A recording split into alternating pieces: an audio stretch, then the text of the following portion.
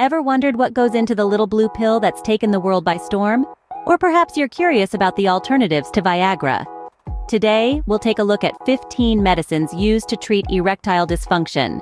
First, there's Viagra, or Sildenafil, as it's known in the medical world. This little blue pill has become a household name, and for good reason.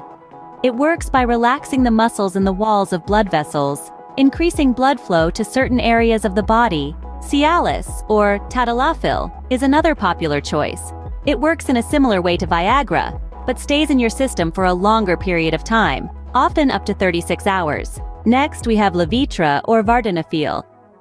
This option is especially beneficial for those with health conditions like high cholesterol, high blood pressure, or diabetes. Spedra, known as Avanafil in the medical field, is one of the newest erectile dysfunction drugs on the market. It can start working in as little as 15 minutes and lasts for up to 6 hours.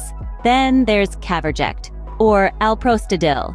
This medication is injected directly into the penis or inserted as a pellet in the urethra, and it's known for its high success rate. The sixth medicine on our list is Muse, also known as Alprostadil Urethral. This is another form of alprostadil that is inserted into the tip of the penis. Next, we have Yocon, or Yohimbine. This medication is derived from a West African tree bark and has been used for centuries as a natural aphrodisiac and erectile dysfunction remedy. Then there's Testosterone, a testosterone replacement therapy.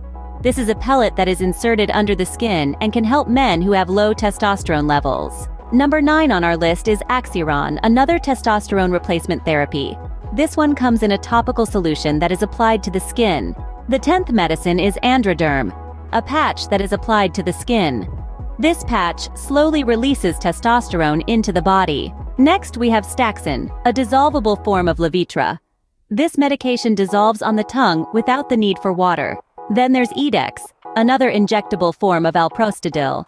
This medication is known for its quick onset of action. Next on our list is Trimix, a combination of 3 drugs that is injected directly into the penis. This medication is often used when other treatments have not worked. Penultimately, we have Zydena, or Udenafil. This medication is not yet approved by the FDA, but is available in other countries. Lastly, there's Spedra, another form of Avanafil.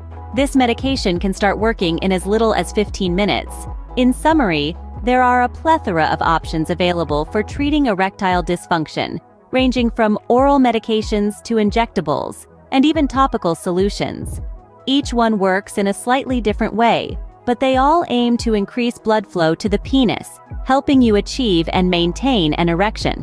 It's important to discuss these options with your healthcare provider to determine which one is the best fit for you. Remember, there's no one-size-fits-all solution when it comes to treating erectile dysfunction. The right choice will depend on your individual health needs and lifestyle.